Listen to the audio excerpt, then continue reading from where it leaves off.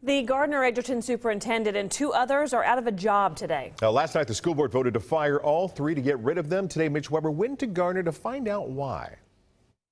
The district is only responding through a news release, and in that news release it says that the decision was made because they wanted to go in a new direction. Those we spoke with today say that new direction is long overdue. The Gardner Edgerton School Board voted 4-3 to fire Superintendent Bill Gilhouse, Executive Director of Human Resources Lana Gerber, and Executive Director of Educational Services Christy Ziegler.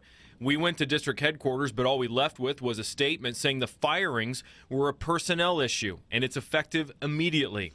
The board appointed the Director of Secondary Education, Pam Stranathan, as the interim superintendent. One parent who spoke to us on camera backs the board's decision. That they're seeing the light and they want to start making changes because they're having so many complaints and so many problems in the areas that they shouldn't be having problems in. I reached out to every board member, but I'm told that the board is not commenting at this time. Reporting in Gardner, Mitch Weber, 41 Action News.